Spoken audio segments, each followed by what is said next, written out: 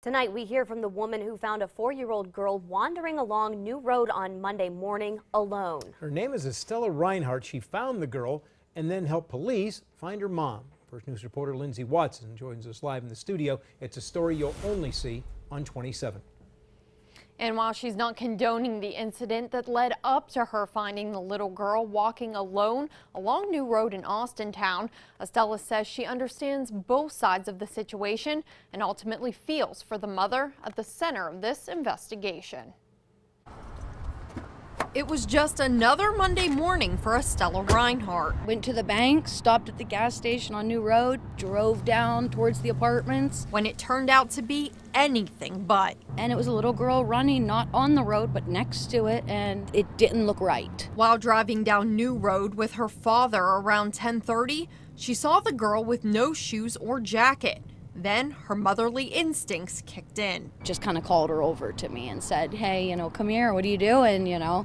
She said she was allowed to be outside and that her mom doesn't mind if she was gonna play. Estella says she desperately tried to help the little girl find her house for about 20 minutes. But when she was unable to, she called the police. I wanted to give it the benefit of the doubt, but after 20 minutes, it was kind of like, I expected somebody to peek their head out and say, hey, where are you at? What are you doing? And nothing.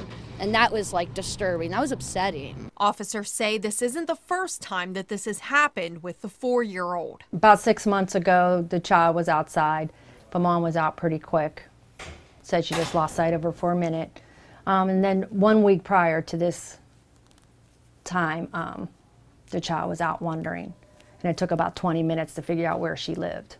But Estella also feels for Kristen Atkins, the mother of the little girl. It's a terrible thing. Something terrible could have happened. But, we don't know her. We don't know what she's going through. We don't know what she's struggling with. Now, 26-year-old Kristen Atkins told a judge this morning, just like you saw there, that she didn't put her child in danger and entered a not guilty plea on the child endangering charge. That little girl is now in her grandmother's custody. Reporting live in the studio, Lindsay Watson, 27 First News at 11.